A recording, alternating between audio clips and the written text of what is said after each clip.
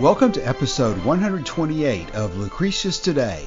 This is a podcast dedicated to the poet Lucretius, who wrote On the Nature of Things, the only complete presentation of Epicurean philosophy left to us from the ancient world.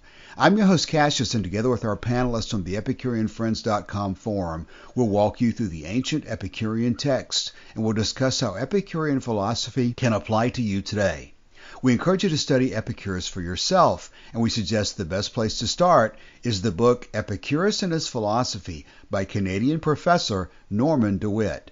If you find the Epicurean worldview attractive, we invite you to join us in the study of Epicurus at EpicureanFriends.com, where you'll find a discussion thread for each of our podcast episodes and many other topics.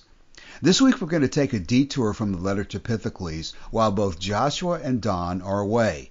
For this 1 week only, we'll discuss the 12 fundamentals of nature. Now let's join Martin reading those for us. 1. Matter is uncreatable. 2. Matter is indestructible. 3. The universe consists of solid bodies and void. 4. Solid bodies are either compounds or simple. 5. The multitude of atoms is infinite. 6. The void is infinite in extent. 7. The atoms are always in motion. 8. The speed of atomic motion is uniform. 9. Motion is linear in space, vibratory in compounds. 10. Atoms are capable of swerving slightly at any point in space or time. 11. Atoms are characterized by 3 qualities: weight, shape, and size. 12. The number of the different shapes is not infinite, merely innumerable. Okay, Martin, thank you for reading that. It's just going to be the two of us today. Don and Joshua are unable to attend, and so we'll just have a little bit shorter than normal podcast today and go over and take a detour back into some very fundamental physics. We're in the middle of the letter to Pythocles in general, and our next section in Pythocles is going to be the issue of the size of the sun. And we've had a lot of recent discussions about the size of the sun and the significance of that issue, and some very deep subtleties about the conclusion and the way it's stated in the Epicurean philosophy, that there's a lot of epistemological issues involved in the choice of Epicurus not to designate the size of a sun in terms of a certain set of inches, feet, miles, whatever, but just to say that it is as it appears to be. But we're going to defer that so we have both Don, hopefully, and Joshua and Martin and everybody of the team here who'd like to participate, so we can really dig into the canonical epistemological issues of the implications of looking at the size of the sun in that way.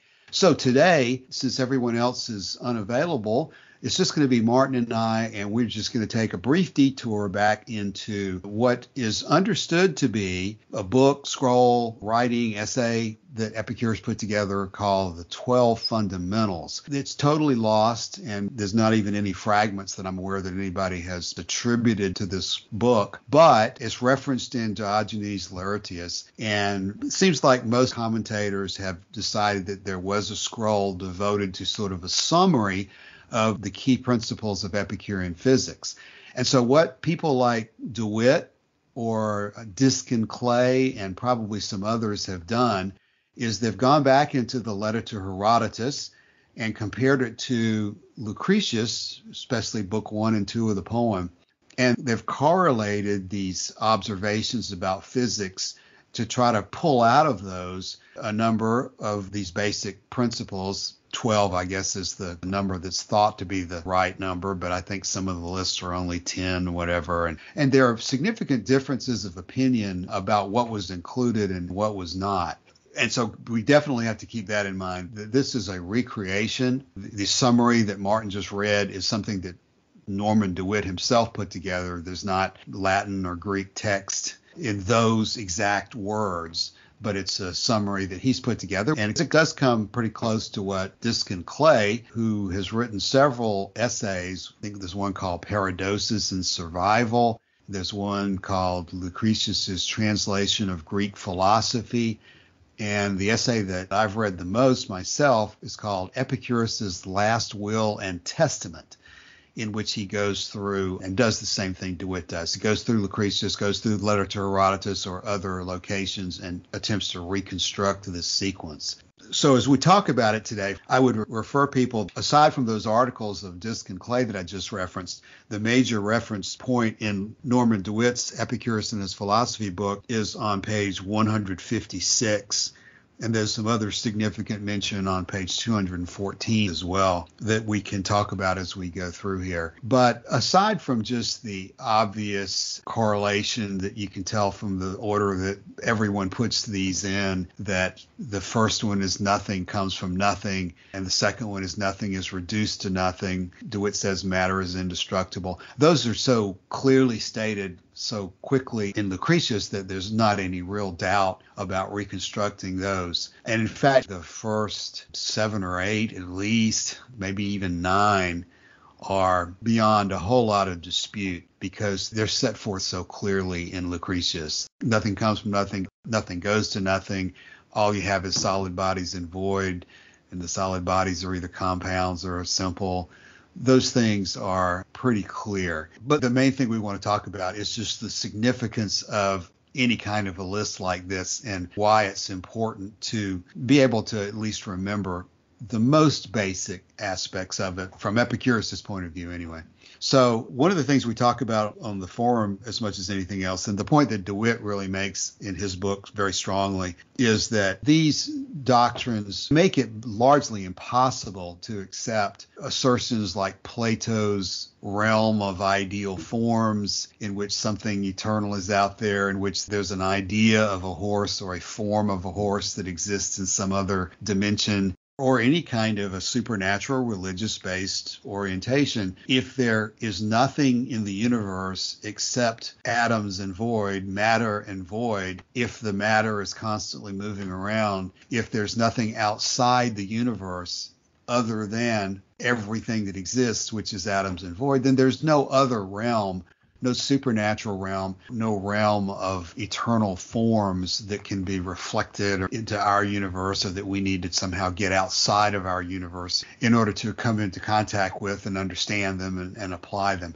And I think really basically that's the essential point that has to be understood, is that the whole point of the physics in the first place is to establish what our conclusions are going to be about supernatural realms and things like that.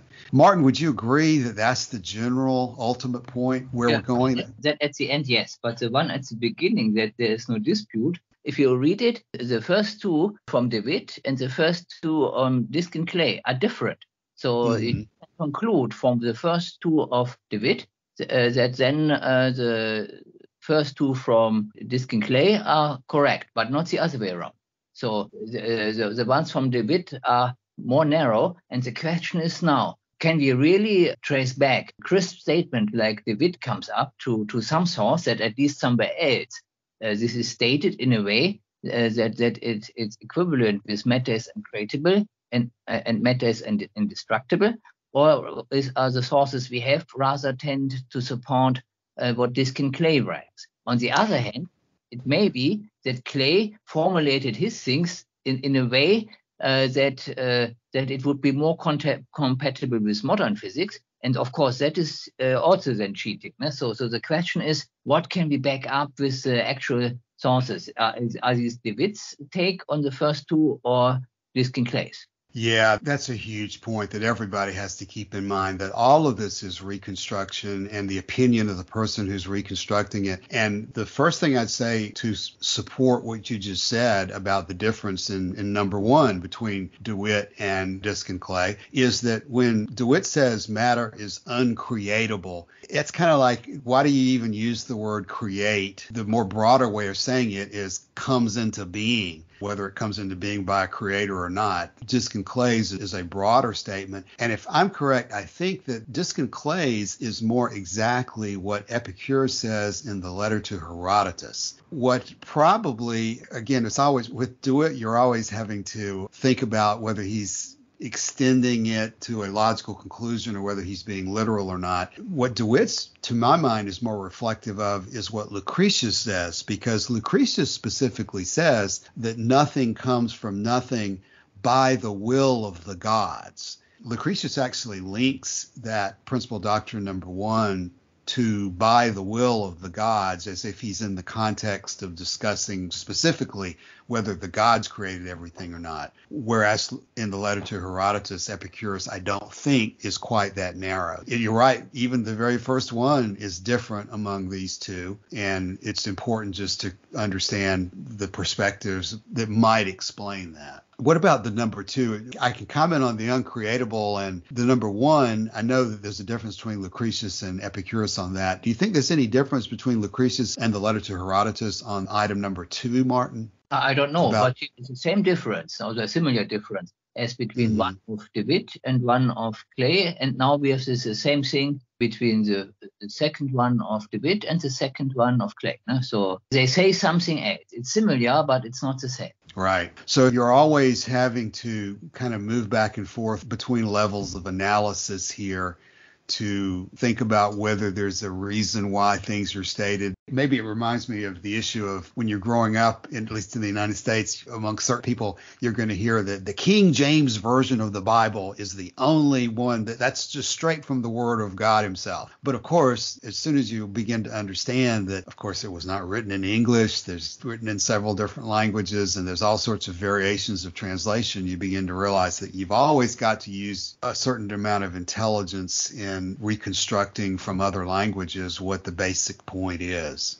I don't know that I think either of these basic points is really wrong. They're kind of from different perspectives. I've heard people say Clay's version is more rigorous, and he probably is more literal. So that's a good example, Martin, of how you have to treat these carefully. It bears repeating again, there is no good original version of this that we can look to. So what we're basically end up doing, whether you're DeWitt or Clay or anybody else, you're basically going back to these basic physics texts, and you're just preparing an outline of the important points that you think should be pulled out of. So it'd be pretty dangerous to want to just memorize DeWitt's wording versus Clay's wording, and not many of us are going to be able to memorize the Latin or the Greek, but the basic points do add up, I think, to something that makes a realm of eternal forms to be impossible to consider to be valid. The other thing that's really important for us to address, Martin, would be this issue of the first thing that DeWitt says on page 157 about these principles is we have to think about the issue of, are they being established through reasoning, deductive reasoning maybe, or are they established through observation? And what's the relationship between the observation versus deduction in setting these out? Which, before I get you to comment, reminds me of the really important point from Diogenes Laertius. He made the comment that the Epicureans tended to combine discussions of epistemology with discussions of physics, which I think does make a lot of sense, because you almost have to start with both of them together and bring them together, because you're not going to be able to talk about physics and your observations unless you have a theory of epistemology or theory of knowledge and how to assemble things into knowledge. And on the other hand, you're not going to really have a firm opinion about the best way to assemble things into a conclusion if you don't take a position on sort of the nature of the universe. So it seems like the Epicureans, and we see it in Lucretius especially, that the discussion is combined or at times assumed. And Lucretius doesn't even start talking about basic epistemological issues until I think it's book 5, when he talks about illusions and knowledge and so forth. So Lucretius just basically jumps into this discussion of nothing comes from nothing. But he does it by talking about examples of things that you can see around you. Martin, you got any comment on, do you discuss epistemology? Do you discuss the senses and the means of forming knowledge first? Or do you discuss physics and observations of atoms and void first? Or do you have to combine them? We don't have to combine them. Just one needs to be somehow aware of the other one to make sense. And I guess without getting too picky and so forth, how do you ever get to the point of being aware of the other? Which comes first, the chicken or the egg, is the cliche. What's the very first thing you would teach to a child, for example? I mean, obviously, we can put together today presentations and essays that focus on epistemology, and we can put together those that focus on physics. But this issue of them being consistent with each other, as adults, we just kind of assume things that maybe should not be assumed. But I think pretty much in both letter to Herodotus, it's just at greater length than Lucretius, that he gives the principle and gives the reason for it pretty quickly after that. For example, with the nothing comes from nothing principle, Lucretius goes, I think, several paragraphs with examples of why we deduce from observation that this is true. So you can lay out the principle of physics, and then immediately you're going to be establishing the truth of it through citation to the senses, which you have to also understand is your valid method of proving something. He could have said nothing comes into being out of nothing because Zeus says so. But instead, he says nothing comes from nothing, and then he lists a series of observations that would establish that or would tend to support that. At least in one of those questions that we've discussed before in terms of certainty and so forth. How many observations do you need to make in order to say that you're confident that something is proven and then move on to the next one? I guess that's your canonical or epistemological issue. And there then comes in that we have a model or a theory. So because if you just stay there at the phenomenological level, you cannot give a number. You just have no clue by what to measure it. So what the way this is normally done is so that you formulate a theory and then a crucial experiment with which you try to refute the theory. And if all attempts of refuting it fail, then you accept that model or theory. So this is how it actually works. So it's not that you say you need 100 observations which match and none which is against. So that is not enough. 100 is not the key number, but what is the key number? How many do you really need would be the question. There is no number because you use a different method. And how do you decide when you've got enough? How do you decide when you've observed enough? The thing is that you create different types of observations. So it's more that you test the same theory with these crucial experiments of different types, and that you do by different people. And if all fits together, then you conclude that this theory is adequate, that the model is adequate. It doesn't say whether it's true. So this is also a big difference. So Plato and Epicurus were still thinking they're talking about the truth when they talked about physics or metaphysics. And in general, the trend is that, with few exceptions, that scientists are aware that they do models. And the only truth about it is that it's true that a certain model seems to match the observations better than other models.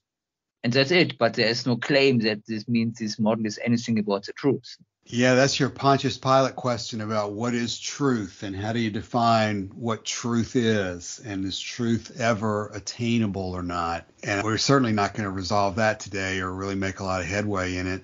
But it does seem clear that maybe we can use a word like confidence. It does seem clear that Epicurus' position was that you can be confident of certain things after a certain amount of observation. Just like you're saying, at some point you act as if you are confident that it's going to be repeatable, and you stop and move on to something else, and you accept the results. And this is also related to that question that's come up in reading the A Few Days in Athens material with Frances Wright, where she says that observation is everything and theory is destructive. Unless you at some point take your observations and turn it into some kind of a working theory, you'll never stop making observations. And in order to live your life, you have to, at some point, accept something as established and then act on it as if it's going to be repeatable. A lot of us have been very impressed over the years with Lucian's Alexander the Oracle Monger essay, in which Lucian talks about how the Epicureans were among those who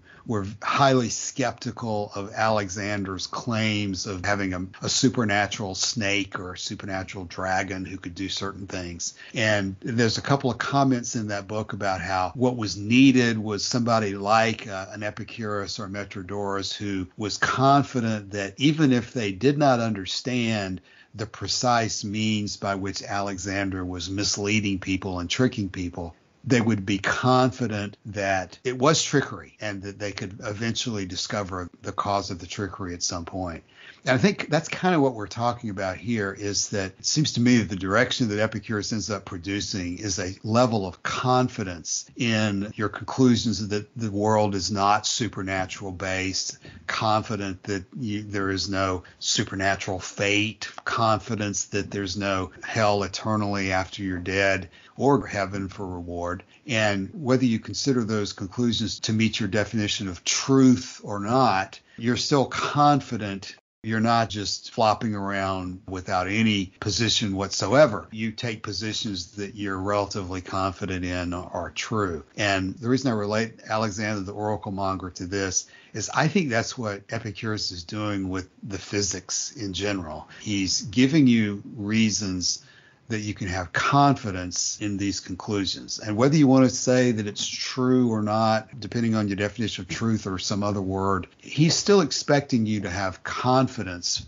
given these reasons in the conclusions that he's suggesting. And that's the deal about studying nature, is that he just can't say to you, believe me, there is no hell. He's got to give people some explanation as to why there's not. And when you study nature and you begin to see these observations that he's making, I think that's when you begin to build that confidence that he's right in the big picture. And unless you do this kind of basic study, you never are going to be able to develop that confidence, because it's always going to be, I believe it because Epicurus said so, or I believe it because some other person said so, which is not a very good grounds, I think most of us would agree, for our beliefs.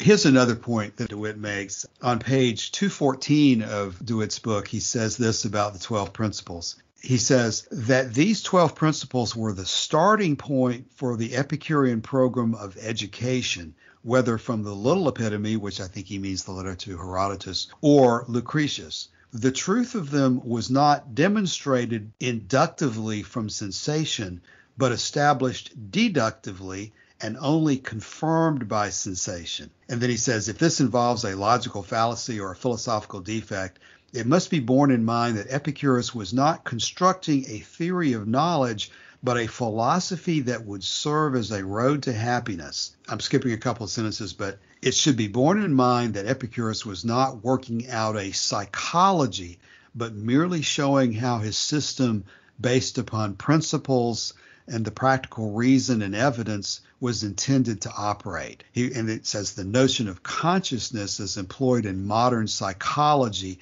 lay outside of his problem, and so he had no need to deal with the content of consciousness. The reason I bring that up is that a lot of people, when you're reading into Epicurus, come looking for psychological help. They come looking for techniques that they can apply immediately to their method of thinking in order to live happily. But I think what DeWitt is saying here is that you're really starting here, this list of 12 principles. These are fundamentals that will eventually lead you in a direction of a psychology and counseling help and things like that. But these are not themselves psychological observations. And there's a process of reading through Epicurus in which you establish the nature of the universe and you establish a way of approaching knowledge that is then going to allow you to come up with a psychology and come up with actual almost medical types of remedies. Because once you've learned that the goal of life is happiness or pleasure, then you're much better equipped to come up with techniques to assist you, rather than if you didn't even know what your goal was. If you thought maybe the goal was to avoid hell or to please God or to be, quote, good, unquote, or virtuous. So I wouldn't say it's necessarily a limitation of these fundamental observations about nature. It's just the nature of things that we have to start somewhere. And this is where in Epicurean philosophy you really start. You just don't start reading the ethics and the letter to Menicius and say this is all there needs to be known. Let's talk about that for a minute, Martin. I mean, I know your engineering physics background, you've always been interested in these issues. What do you think about the issue of, can you just read the letter to Menicius and get everything you need to know out of Epicurean philosophy? Menicius is too limited on this one. It doesn't even talk much about physics. And the issue is the linkage between the physics and the ethics that's in the letter to Menicius. I think certain people, like you and I would be, I think two of them, we want to know that the person who's telling us how to live our lives has an understanding of the universe that's basically the same as what we've come to. If somebody says, Martin, your goal in life is to be happy, and I know that because Zeus and Athena told me so, I would not be able to put as much credibility in their suggestions as if I understood that he had a correct, from my point of view, assessment of the nature of the universe. And I guess that's the Alexander, the oracle monger example again, is that there's all sorts of people out there in the world who will mislead you and take advantage of you. And of course, most people say they want to be happy, no matter what religion or background or philosophy they ascribe to. Generally, it's pretty common to hear people say they want to be happy, and that can just cover over huge differences in analysis as to how you reach that conclusion, which usually causes problems when you start trying to define what it means to be happy and start to define what it means to pursue pleasure. If you've started from some totally different set of principles, then you're going to reach a different conclusion. If you've started with the principle that God created the universe, God created you, your goal is to do what God tells you to do, then you're going to define happiness and pleasure in a much different way than if you start with a natural, non-supernatural view of the universe. Epicurus sees a sliding scale of certainty and confidence, and earlier in the letter to Pythocles, some of these observations here, maybe even all of them in this list is much more certain in his mind than what's going on in the stars in the sky above us. Maybe, Martin, that's our linkage to begin to come to an end today and prepare the way back into next week for our next discussion to go back into the letter to Pythocles, because these observations, although we cannot observe atoms directly, we can certainly observe bodies directly in front of us. But that's not something that's possible in regard to the sun or the stars or the moon or things that are in the sky. We can't handle them. We can't get any closer to them by moving to a mountaintop. The difference in distance is negligible. We just don't have the evidence that we would want to have in regard to the size of the sun or other astronomical phenomena that we can see. This list of these 12 fundamental observations concerns things that we can get pretty much up close and personal to. We can't see an atom or touch an atom, but from the bodies that they form, we can be more confident in our conclusions about this set of fundamentals. We're not just staring at things in front of us and cataloging them. We're taking our observations and doing something with them, whether it's rules or whatever the word is that you end up coming up with. That's an understanding or insight that we need to get close and comfortable with in terms of how we're taking the observations and then using them in day-to-day life, which I guess is what a worldview or a philosophy is all about. It gives you an orientation towards these things. So in the context of discussing these ideas of Epicurus, in the context of 2,500 years ago, we can treat theory, rules, fundamentals, model, all as synonymous. No?